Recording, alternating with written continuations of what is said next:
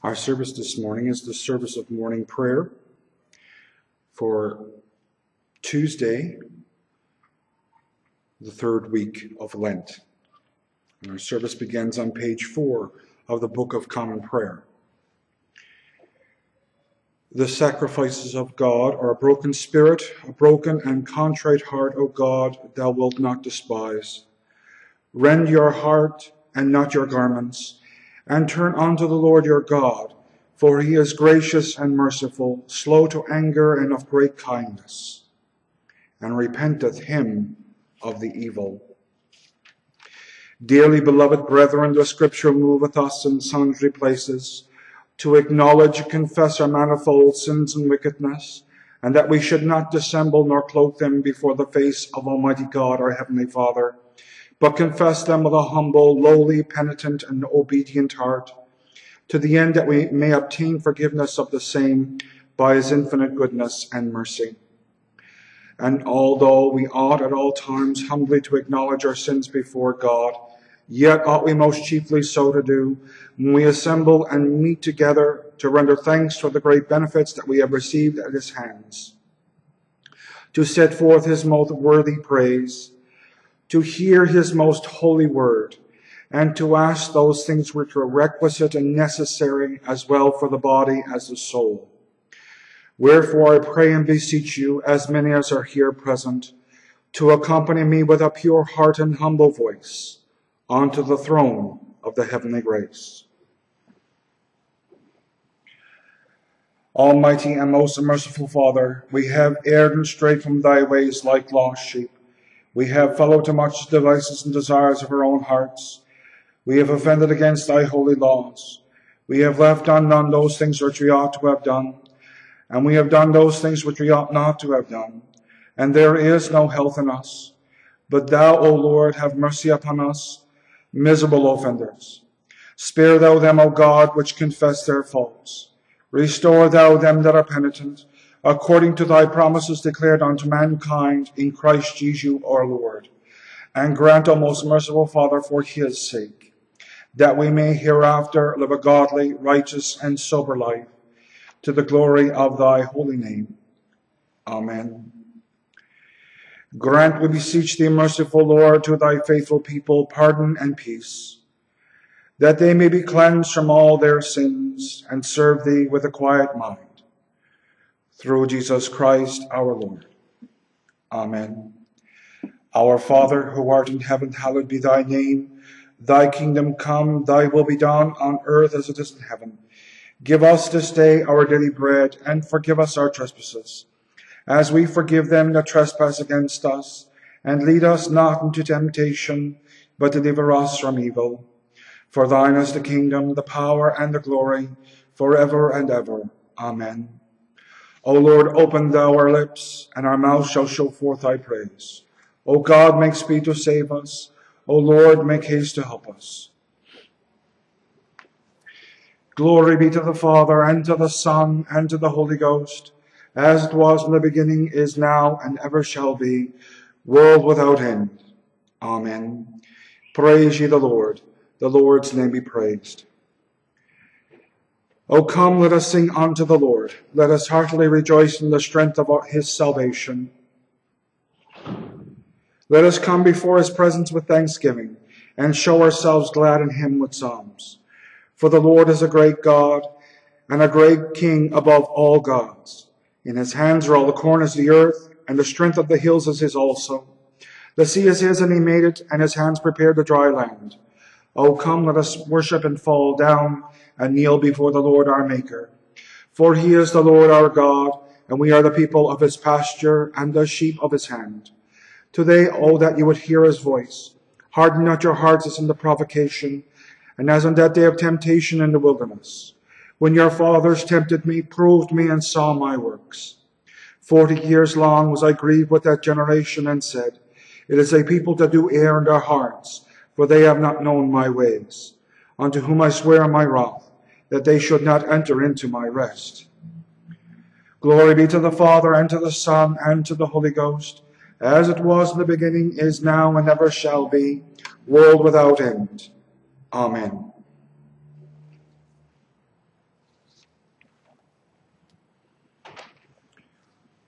The Psalms appointed for this morning's service is Psalm number 30 and Psalm number 32, found on pages 363 and 366.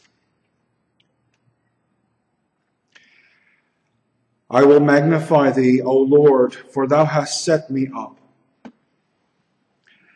and not made my foes to triumph over me. O Lord my God, I cried unto thee, and thou hast healed me. Thou, Lord, hast brought up my soul from hell. Thou hast kept my life from them that go down to the pit. Sing praises unto the Lord, O ye saints of his. Give thanks unto his holy name. For his wrath endureth but the twinkling of an eye, and his favor is life. Heaviness may endure for a night, but joy cometh in the morning. As for me, in my prosperity I said, I shall never be moved. Thou, Lord, of thy goodness, hast made my heel so strong. But thou didst turn thy face from me, and I was troubled. Then cried I unto thee, O Lord, and gat me to my Lord right humbly. What profit is there in my blood when I go down to the pit? Shall the dust give thanks unto thee, or shall it declare thy truth? Hear, O Lord, and have mercy upon me. Lord, be thou my helper. Thou hast turned my heaviness into joy. Thou hast put off my sackcloth and girdeth me with gladness, that my soul may sing of thy praises without ceasing. O Lord my God, I will give thanks unto thee forever. Glory be to the Father, and to the Son, and to the Holy Ghost, as it was in the beginning, is now, and ever shall be, world without end.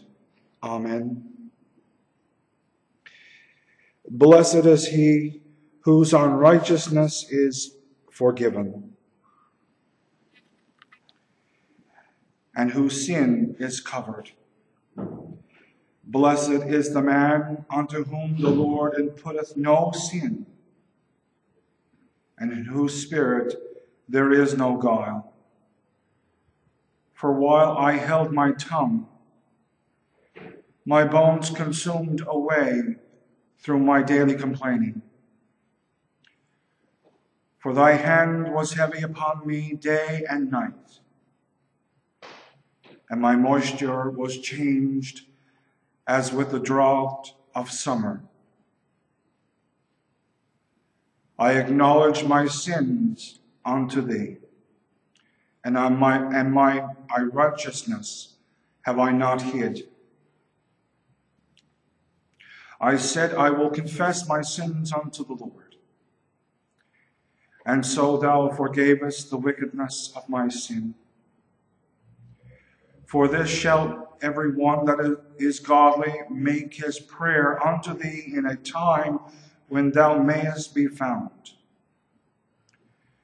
When the great waters overflow, they shall not come nigh him. Thou art a place to hide me in. Thou shalt preserve me from trouble. Thou shalt compass me about with songs of deliverance. I will inform thee and teach thee in the way wherein thou shalt go, and I will guide thee with mine eye upon thee. Be ye not like to horse and mule, which have no understanding, whose mouths must be held with bit and bridle, else they will not come nigh thee. Great plagues remain for the ungodly, but whoso putteth his trust in the Lord Mercy embraceth him on every side. Be glad, O ye righteous, and rejoice in the Lord. And be joyful, all ye that are true of heart. Glory be to the Father, and to the Son, and to the Holy Ghost, as it was in the beginning, is now, and ever shall be, world without end. Amen.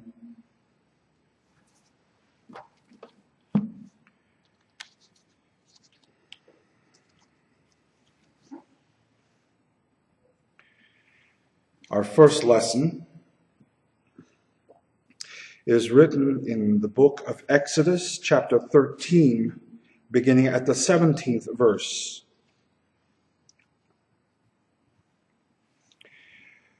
When Pharaoh let the people go, God did not lead them by way of the land of the Philistines, although that war was near.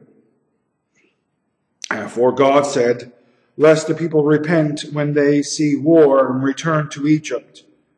But God led the people round by the way of the wilderness toward the Red Sea. And the people of Israel went up out of the land of Egypt equipped for battle. And Moses took the bones of Joseph with him, for Joseph had solemnly sworn the people of Israel, saying, God will visit you, then you must carry my bones with you from here.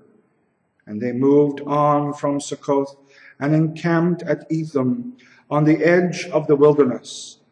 And the Lord went before them by day in a pillar of cloud to lead them along the way, and by night in a pillar of fire to give them light, that they might travel by day and by night.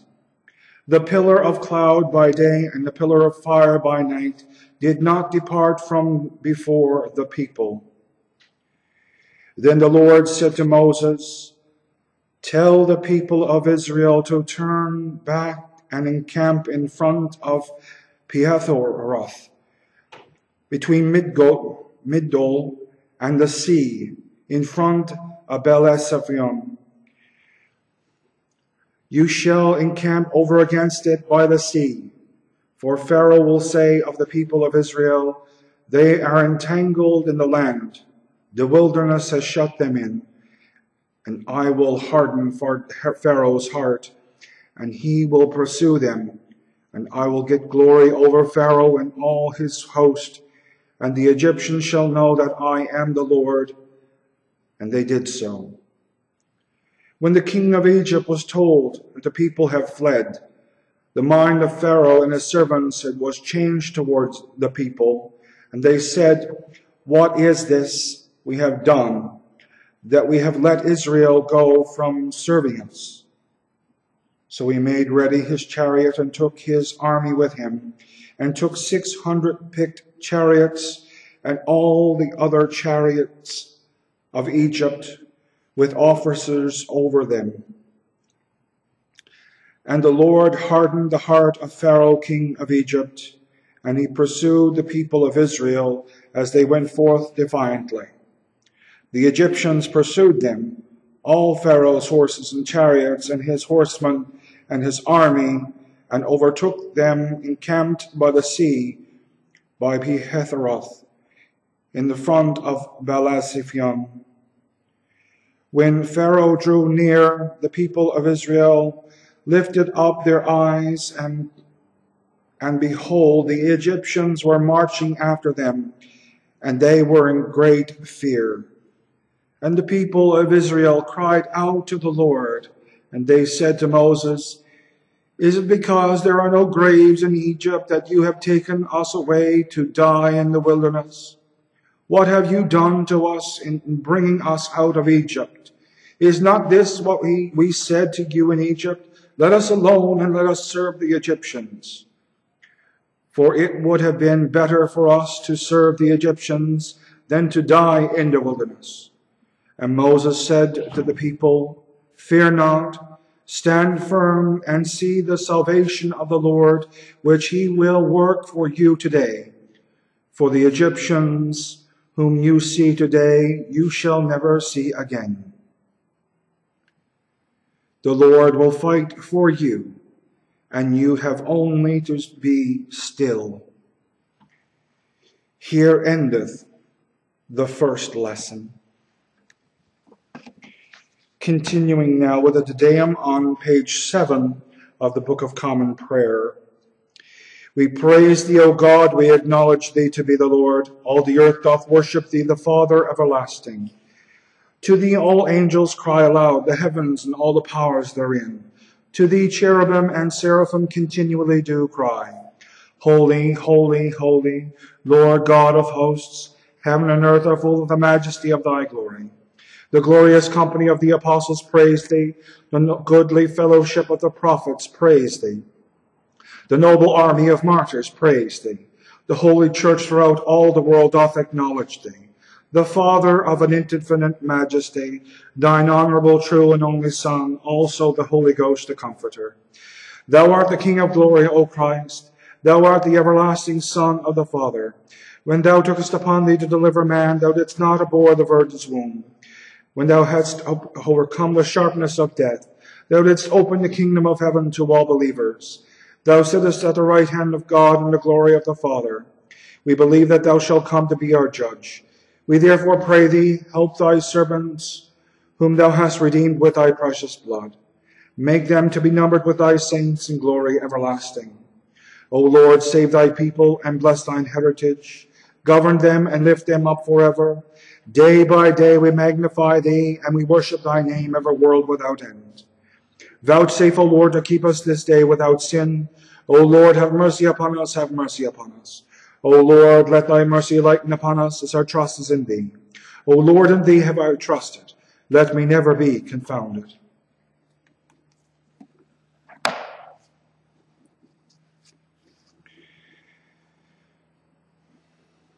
Our second lesson is written in the Gospel of John,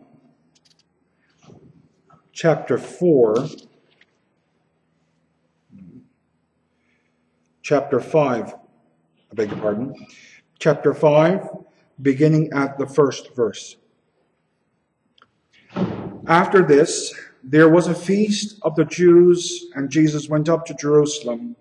Now there in Jerusalem by the sheep gate a pool, in Hebrew called Bethesda, which has 5 porticos. In these lay the multitude of invalids, blind, lame, and paralyzed. One man was there who had been ill for 38 years. When Jesus saw him and knew that he had been laying there a long time, he said to him, "Do you want to be healed?" The man answered him, "Sir, I have no man to put me in the pool when the water is troubled, and while I'm going, another steps down before me." Jesus said to him, "Rise, take up your pallet and walk." And at once the man was healed, and he took up his pallet and walked. Now that day was the Sabbath. So the Jews said to the man who was cured, "Is it the Sabbath? Is it not lawful for you to carry your pallet?" But he answered them, "The man who healed me said to me, 'Take up your pallet and walk.'" They asked him, "Who is the man who said to you, 'Take up your pallet and walk'?" Now the man who had been healed did not know who it was, for Jesus had withdrawn, and as there was a crowd in the place. Afterwards, Jesus found him in the temple and said to him, "See, you are well. Sin no more, that nothing worse befall you." The man went away and told the Jews that it was Jesus who had healed him. And this was why the Jews persecuted Jesus, because he did this on the Sabbath. But Jesus answered them, "My Father is working still, and I am working." This was why the Jews sought all the more to kill him, because he not only broke the Sabbath, but also called God his Father, making himself equal with God. And Jesus said to them, "Truly, truly, I say to you, the Son can do nothing of his own accord, but only what he sees the Father doing. For whatever he does, the Son does likewise. For the Father loves the Son and shows him all that he himself is doing. And greater works than these will he show him, that you may marvel. For as the Father raises the dead and gives them life, so also the Son gives life to whom he will. The Father judges no one, but has given all judgment to the Son, that all may honor the Son, even as they honor the Father. He who does not honor the Son does not honor the Father who sent him. Truly, truly, I say to you, he who hears my word and believes him who sent me has eternal life. He does not come into judgment, but has passed from death to life." Here in the second lesson. Blessed be the Lord God of Israel, for he hath visited and redeemed his people, and hath raised up a mighty salvation for us in the house of his servant David, as he spake by the mouth of his holy prophets, which have been since the world began, that we should be saved from our enemies and from the hands of all that hate us, to perform the mercy promised to our forefathers, and to remember his holy covenant, to perform the oath which he sware to our forefather Abraham, that he would grant us, that we, being delivered out of the hands of our enemies, might serve him without fear, in holiness and righteousness before him all the days of our life. And thou, child, shalt be called the prophet of the highest, for thou shalt go before the face of the Lord to prepare his ways, to give knowledge of salvation unto his people, for the remission of their sins, through the tender mercy of our God, whereby the day spring from on high hath visited us, to give light to them that sit in darkness and the shadow of death, and to guide our feet into the way of peace. Glory be to the Father, and to the Son, and to the Holy Ghost, as it was in the beginning, is now, and ever shall be, world without end. Amen. I believe in God, the Father Almighty, maker of heaven and earth, and in Jesus Christ, his only Son, our Lord, who was conceived by the Holy Ghost, born of the Virgin Mary, suffered under Pontius Pilate, was crucified, dead, and buried. He descended into hell. The third day he rose again from the dead. He ascended into heaven, and seated at the right hand of God, the Father Almighty. From thence he shall come to judge the quick and the dead. I believe in the Holy Ghost, the Holy Catholic Church, the communion of saints, the forgiveness of sins, the resurrection of the body, and the life everlasting. Amen. The Lord be with you, and with thy spirit. Let us pray.